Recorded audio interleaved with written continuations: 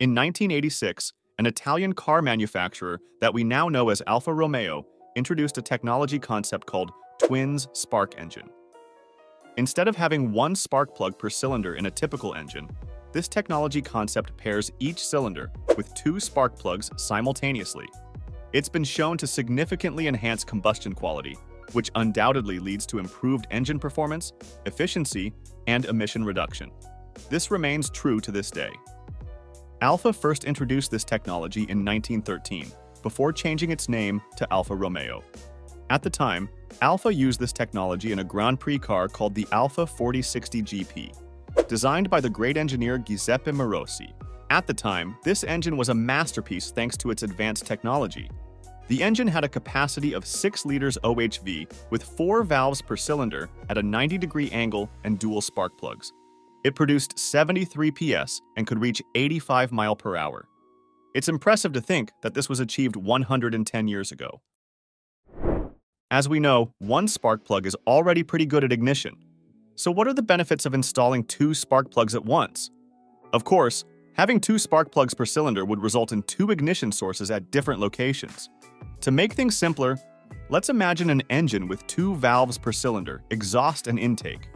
With this concept, the spark plug clearly cannot be placed in the middle because a pair of valves would block it. In this condition, an engineer would inevitably place the spark plug on the side of the chamber or on the dome side. So when the spark plug ignites, the flame has to travel a long way to reach the end of the combustion chamber and burn the air-fuel mixture. Even if it's only a fraction of a second, this takes time because the engine is moving tens of times a second. Another way to address this issue is to start the combustion process earlier. This is called ignition advance, which is designed to counteract the short combustion time when the engine is revved at high RPMs. The faster the engine moves, the shorter the combustion time becomes. In a nutshell, this trick gives the ignition process a bit more time to work its magic when the piston reaches the top dead center, allowing it to push the piston back down with maximum power. And of course, it'll also increase the maximum RPM of an engine. This technique is also pretty risky for an engine because at low revs, the combustion interval will increase, which could cause the whole air-fuel mixture to ignite before the piston reaches top dead center. This is called pre-ignition, which can damage engine parts because it makes the piston work against an expansion that happens before reaching TDC, which causes a lot of heat in the engine and other mechanical issues. So, to keep the RPMs high without changing the firing order timing, one way to do this is by speeding up the combustion process, not by adding extra combustion interval. Of course, this can be done by using 2 spark plugs at once, which will help a lot with this combustion process. This can happen because 2 sources of ignition will reduce the distance between each other and also improve the quality of combustion.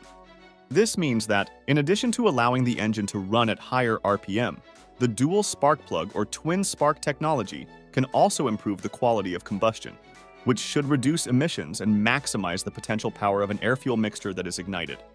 Just a heads up.